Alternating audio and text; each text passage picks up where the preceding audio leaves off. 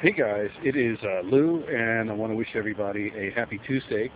I just took a walk to a local deli, and I got my lunch.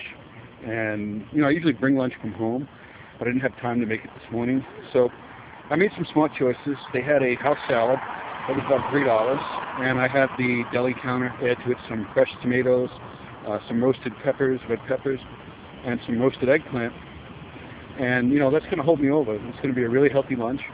I also have a can of solid white pack tuna in here, and that's pretty much the salad. And I want to basically tell everyone that, a fitness journey, a personal nutrition plan, it's not just like a 1 hour a day thing where you're working out 1 hour a day. This is really about making choices that reflect on you based on the other 23 hours in the day. And those other 23 hours include eating right and not eating when you're not supposed to be eating, and sleeping right and getting enough rest, getting enough fresh air.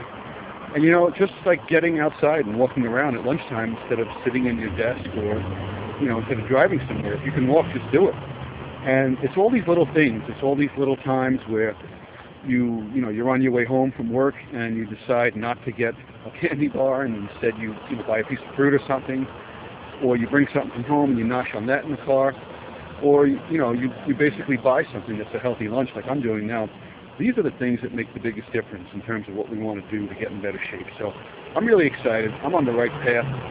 As you know, I broke through a major weight loss plateau, and this is pretty much the right thing for me. I'm really happy with the way things are going. So peace out, guys. Have a great afternoon, and I'll talk to you later.